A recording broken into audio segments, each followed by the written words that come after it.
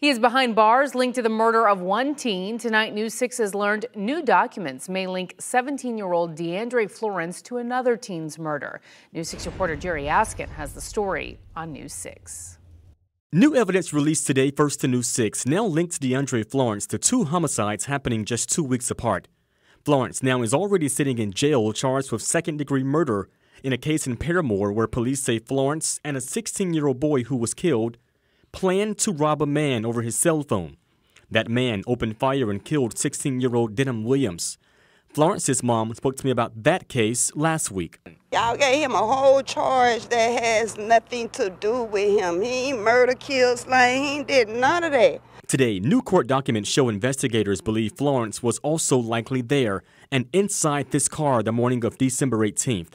That is when 15-year-old Alejandro Martinez was shot dead as he walked to Boone High School.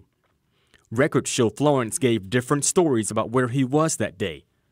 Alejandro's family, for months now, has been reliving his last moments. She heard that he started running, and the last word he told her was, "Mom, they're gonna kill me." Detectives told Florence, "I've already pulled your phone records."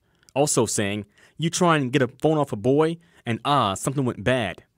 The detectives said they've got phone records, DNA, fingerprints, and video surveillance, all of which is helping them build their case. We don't know.